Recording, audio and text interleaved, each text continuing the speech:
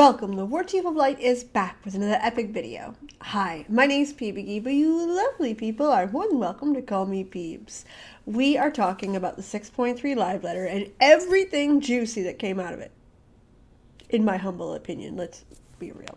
So we're going to be talking about the big points, we're going to be talking about my favorite points, and some nice little cute tidbits, which you'll see as we get along. So, 6.3. It starts out as expected. Listen, 6.3 comes with new MSQ, comes with 0 tanking, Don't disappoint. or 0 tanks. Listen, I honestly thought that that was just a, hey, she can do this while you're in the party support system, so I don't think we're going to be seeing much more 0 paladin idea. It also comes with a new trial, a new dungeon. One of them is set in Garlemald, so that'll be very interesting, and I believe it is a dungeon. I'm both excited and terrified for that because Garlemald was Garlemald. Now, for those of you who are gluttons for punishment, listen, they've got you hooked up. We've got an Unreal dungeon coming up. We've also got Omega. Okay, this part was kind of fucky. I'm not gonna lie. Y'all are gonna enjoy that. And we've got the new Alliance raid coming in. Euphrosie. Listen, this girl's English ain't number one. We're gonna jump back. But we get some cool, gorgeous looking bosses. We've got Helone, which, oh, she's gorgeous. Nofika, which, she went viral. Why? Boobs. Boobs. 3.5, it gets extra interesting. We've got our boy Hildy. We've got Hildy weapons. Listen, you throw Hildy at me and I am here for it. We've got a new tribe. We've got the Loporits, which turns out that they are disciples of the hand, 1. And 2, everything about them is fucking awesome. Like, not just everything. The little stores that they build, amazing. They're even wearing little t-shirts. Looks like I'm leveling a disciple of the hand. Against my will. Oh, that's cute. 6.35 also brings in a new deep dungeon. So if you remember Palace of the Dead or Heaven on High, that kind of idea, which, let me tell you, is some legendary level of single player content. Yes, I'm aware you can do it as a group, but it gives you the choice. And it's there for fun. It's there for cosmetics. It is there for you. No other real reason, which I love that.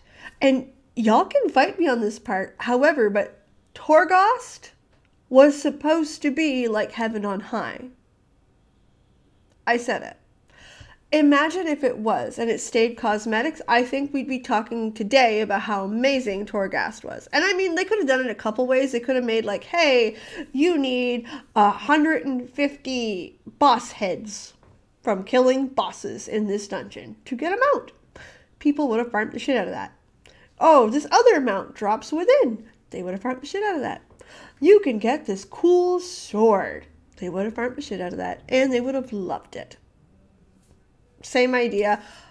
I love the idea of these deep dive dungeons. More great single player content, or as a group if you prefer.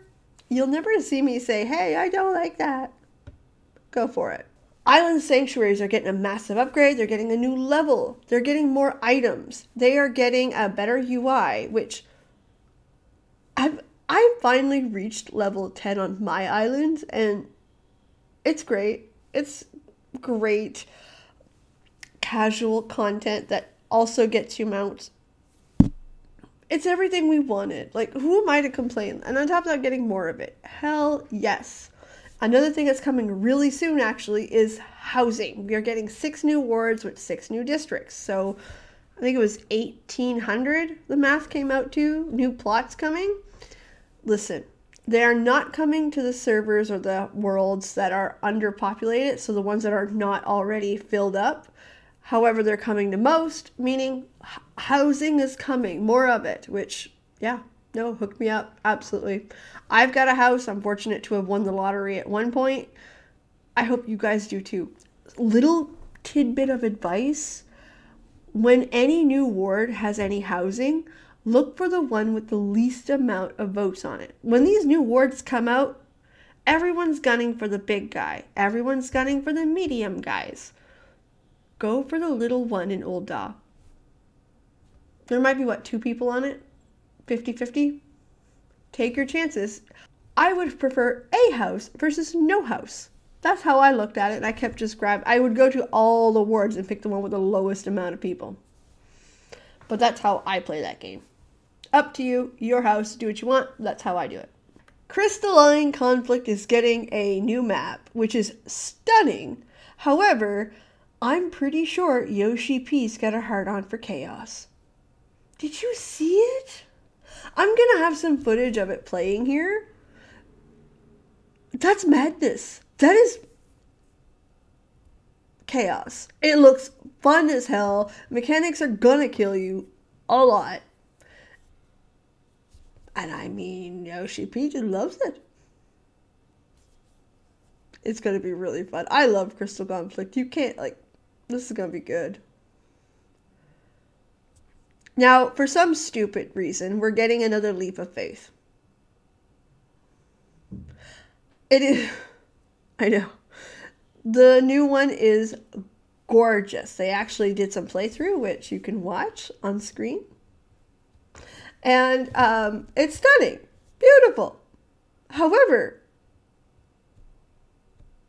we learned why Leap of Faith is the absolute worst. Watch that man's face.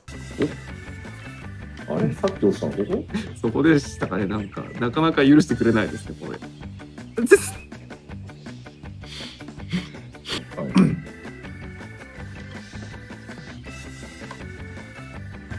今のは切るとか切らない。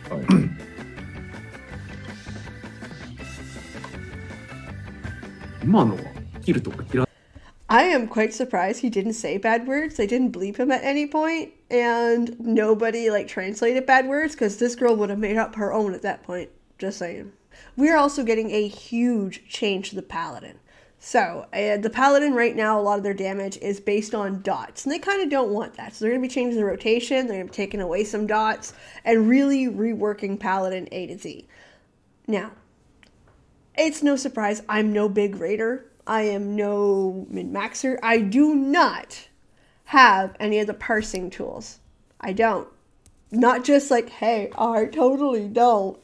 On camera, I actually don't. I don't know what damage I'm doing, nor do I care. So, for some players, this is a huge, great thing. It's going to make the class feel better for them. For me, I love the Paladin because it's currently fun to play. End point. I just like the way it feels. It's fun. So I'm really hoping that they treat this very gently and they keep the general feel of the Paladin. The Paladin feels like a protector, a fast-paced tank with a lot of mitigation, and I like it. So I really hope they don't fuck with it too hard, you know? But either way, it is definitely a possibility, and I'm going to be watching it very closely. But to me, that's the biggest. I really hope they don't change too much on it in the feeling way. We'll see. And to me, the biggest point that they dropped, and you'll see why in a moment and why I saved it for last, FanFest Japan will be taking place at the Tokyo Dome.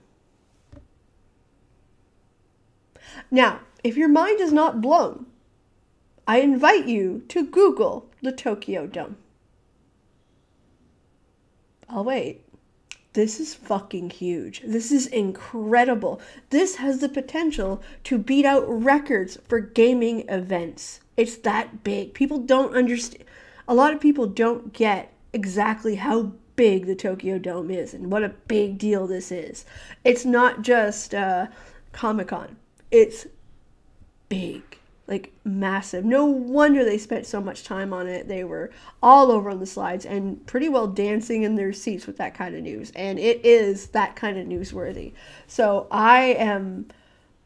it's going to be big, guys. And I can't wait to see what it ends up looking like. Obviously, I'm going to be trying for FanFest tickets in my region. So either Los Angeles or London. I'm smack middle.